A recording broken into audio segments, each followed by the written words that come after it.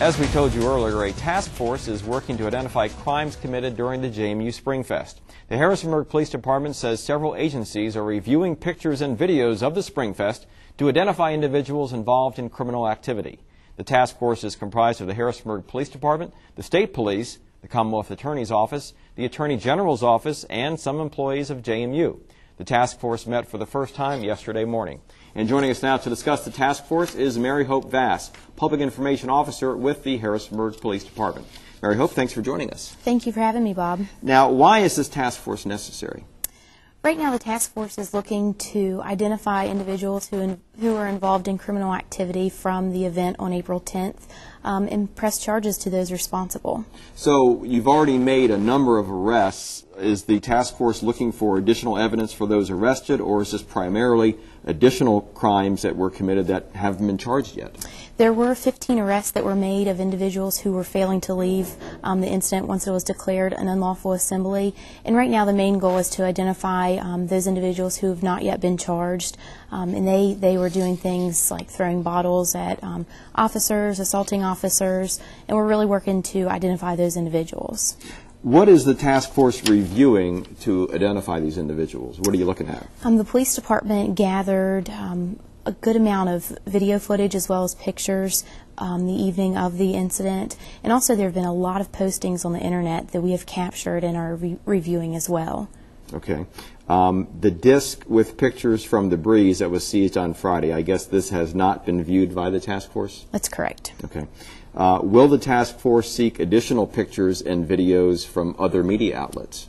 I'm not sure of that at this time. We have had a lot of individuals email us voluntarily providing different links to videos and pictures just to make sure we had them. So we really do appreciate some of the community's response in assisting with this investigation.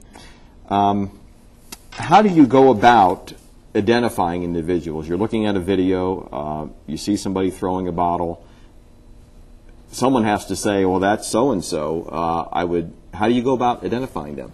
Sure. The first step has been to actually review all the video. There's a lot of hours that goes into looking at trying to determine who is responsible for what.